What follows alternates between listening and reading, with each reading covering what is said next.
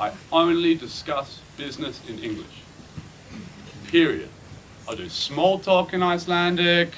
Once the deal is done, I'll talk Icelandic. But if I'm negotiating the deal, always in English.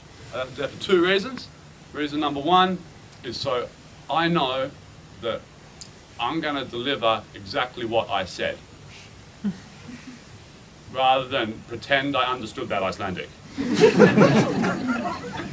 Okay? And the other reason I do that is so I've always got the advantage. Fuck 'em. It's business.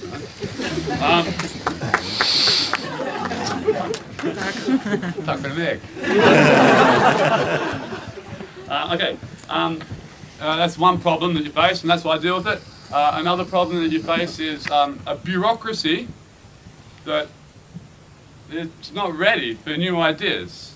The bureaucracy here, all the rules within the government are all dealing with this system that this country has lived under for so long, and you know, it'd be very hard to innovate in the fish industry. It'd be quite easy to innovate in the fishing industry in a bureaucratic sense, because they can, you know, they have enough fishing departments to deal with shit.